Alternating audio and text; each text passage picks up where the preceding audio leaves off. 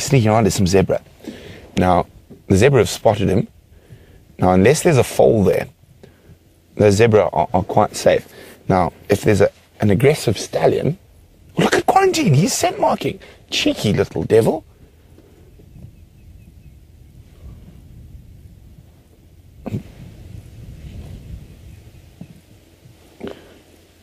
He scent marks then looks back to see if Tingana's reacted, which he hasn't.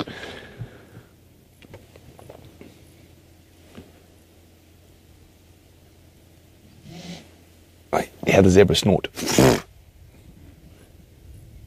The zebra snorting on either side. So the zebra in front of Quarantine and the zebra behind Tingana. Oof, he's being very cheeky.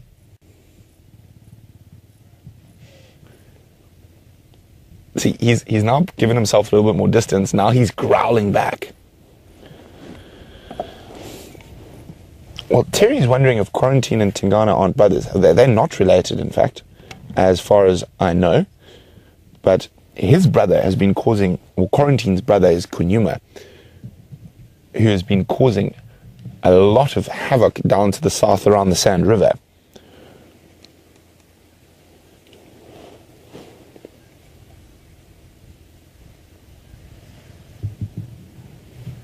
What's all going on here?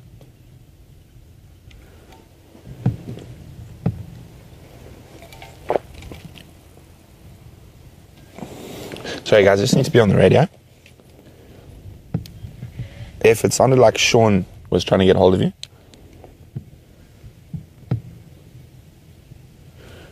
Okay, so the reason I'm sitting so far away is I want to see what happens, so it pans out between these two leopards.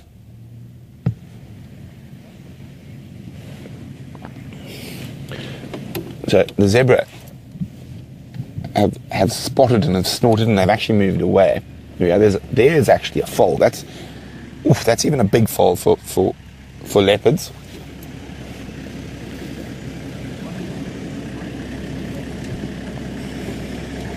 So this is really interesting what's happening here. Now, as I said, I think Tingana, if this had been on Juma, would be far more aggressive and far more active in chasing him. But because it's right on the edge of his home range, he's not. Let's go have a closer look at Mr. Tingana. And I just want to confirm that it is Tingana. I'm pretty sure it's not Mvula, looking at the ears.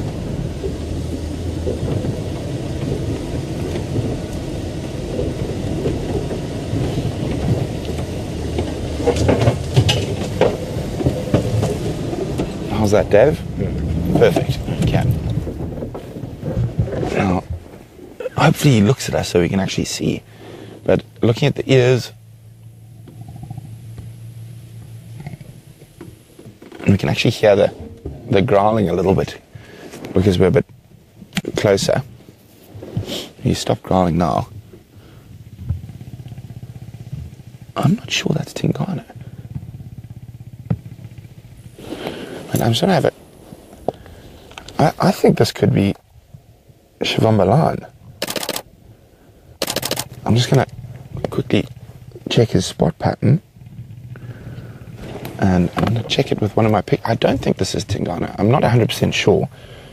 Guys, if you know which leopard this is, please let me know. But I don't think, now that I'm closer, I don't think it's Tingana. And that would make a lot more sense with the behavior. I do not think Tingana would tolerate quarantine to this degree. I think it might be Xivambalana. And if it is Xivambalana, that's a new leopard for me. Let's have a look. Let's see, I've got a picture here. Now I need a picture of Mr. Tingana. I'm not sure I have one on my iPad.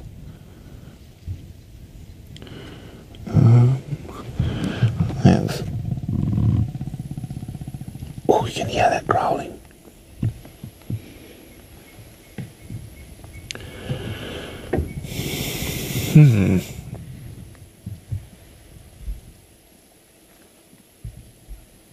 Yeah, I don't think it's Tingana. I think this could be Xivambalana. If that case, it's a brand new leopard. How exciting! I'm just trying to double check. I'm looking. I don't have all the photos I take on my iPad, but I thought I had one of Tingana at least. It must be one of Tingana here somewhere.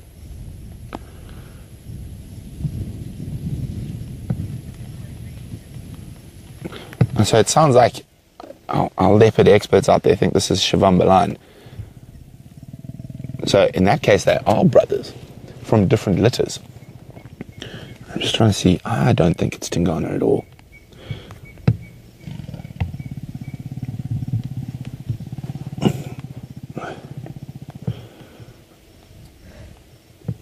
You can hear all the zebras snorting.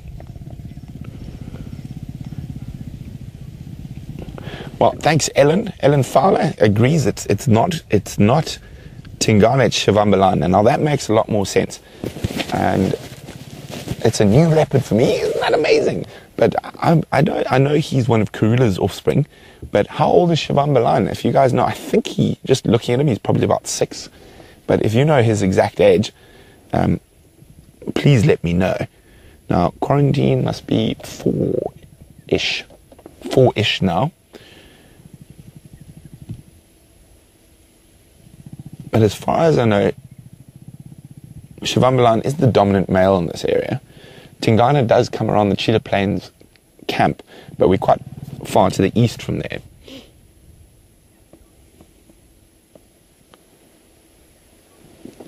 Oh, look at that. He's a nice big scar on his nose.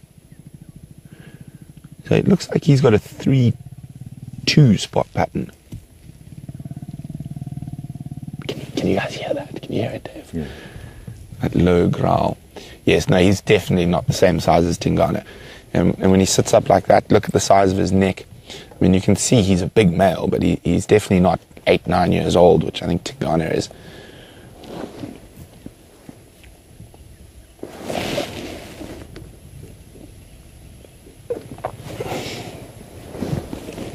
So exciting!